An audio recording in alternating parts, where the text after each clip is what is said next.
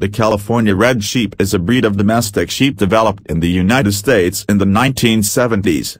It is so named because its lambs are born all red, and retain this color in their faces and limbs into adulthood. In the early 1970s, Dr. Glenn Spurlock of Davis, California crossed Tunis sheep and Barbados Blackbelly sheep, and the California Red is consequently a dual-purpose breed with many of the qualities of its forebears, the out-of-season breeding qualities and fleece of the Tunis and the heat tolerance and carcass quality of the Blackbelly. Spurlock actually set out to create a new hair sheep like the Barbados Blackbelly, but though he failed to do so, California Reds have reddish tan hairs intermingled with white wool. He and other breeders continued to keep developing the strain anyway.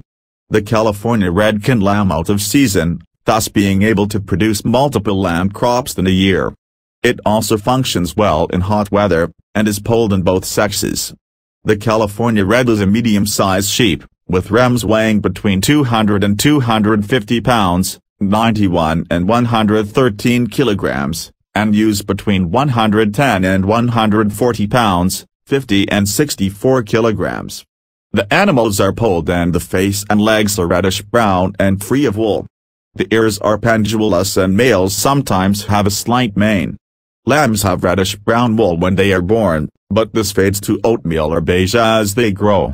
The wool is silky in texture and of high quality, with a Bradford count of 50 to 60 and a staple length of 3 to 6 in, 8 to 15